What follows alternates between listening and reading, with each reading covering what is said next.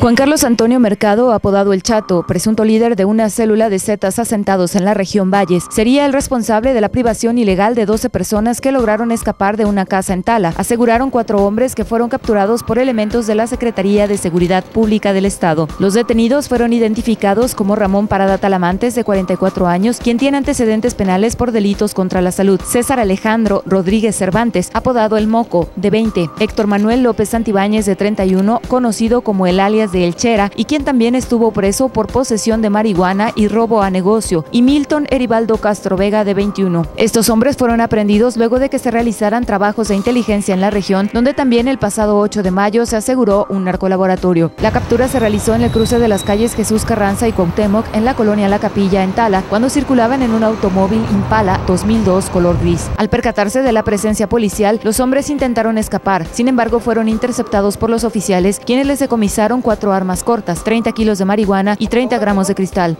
¿Qué hace el Chato? ¿Qué es lo que hacía? Pues realmente era un drogadicto normal, nomás que hace como 22 días le ofrecieron un trabajo, lo aceptó y me di cuenta que era... ¿El Chato es de los Zetas? Pues parece que lo que le ofrecieron trabajo y lo que se hizo hoy en día parece que sí. ¿De qué es este trabajo? Pues eso es de sicario, porque arma. A mí porque ahí Chato, según andaba en un cártel y ahí con mi hermana llegaba y se metía a huevo, el güey, la punta de pistola. Y a mí y a mi hermana nos sacaba para afuera y se daba con llave.